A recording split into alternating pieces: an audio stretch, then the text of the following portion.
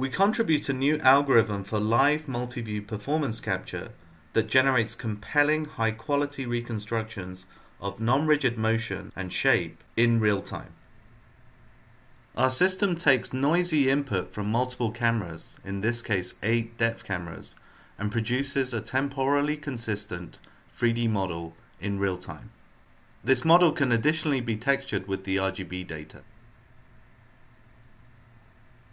The input to our system are RGBD frames and associated segmentation masks captured in real time from a performance capture rig. A learning-based technique is first used independently on each RGBD frame to estimate a correspondence field. These correspondences are used to initialize a non-rigid matching phase that aligns a volumetric model to the input point cloud using embedded deformation. This warped model is then blended volumetrically with the data in a novel step which is described in detail in the paper. This produces the final result. Here we show another live capture using our system. Notice how the details on the clothing, such as the skirt, are being reconstructed faithfully. Also note the topology change that occurs at the beginning of this sequence, as the hands move from the hip to above the head. Also note the noise in the input sequence. We further demonstrate our real-time technique in a number of challenging sequences, again captured in real time. In this sequence, a performer is first taking off their jacket, which is an extreme topology change, then their scarf, which is another topology change, followed by the large motion as they wave their scarf around. Our system is also robust to large frame-to-frame motions, as shown in this fighter sequence. This robustness comes from both the learning-based correspondence field estimation as well as our non-rigid matching scheme. Our system has no prior on the scene that's being captured and does not use a skeleton model or other kinematic model associated with human shapes, allowing arbitrary scenes to be captured, such as this dog interacting with their owner.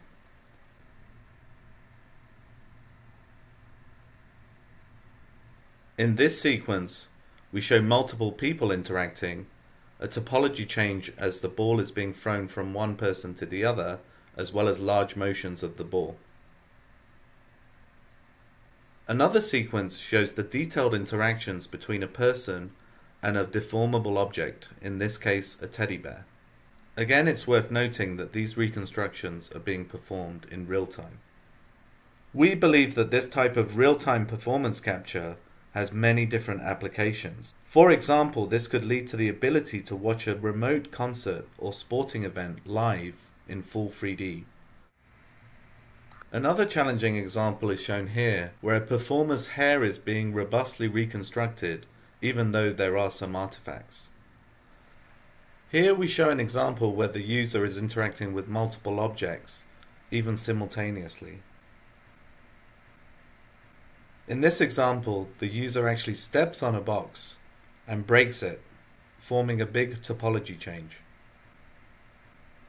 We believe that these types of challenging scenes have not been demonstrated by any real-time system yet, and our hope is that this type of live performance capture will lead to many new applications.